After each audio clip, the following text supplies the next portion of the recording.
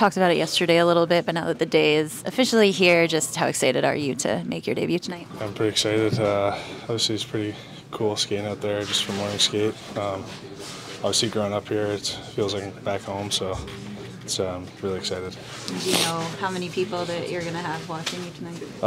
Probably around somewhere 20 to 30 here in the building, and many watching on TV, I hope so. It's a good crowd for me, so I'm excited. And obviously, a lot of room for distraction. But just what's your focus on tonight? What are you trying to bring?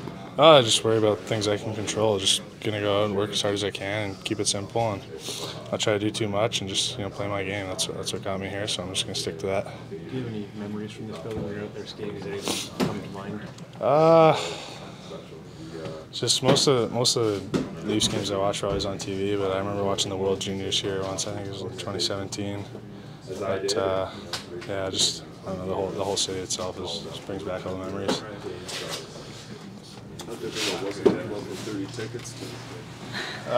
Well, I didn't leave 30 tickets, but I just left a few for close friends and family. But lots of people are here and they made the trip, so I'm pretty grateful for them as well. Who's your favorite player growing up?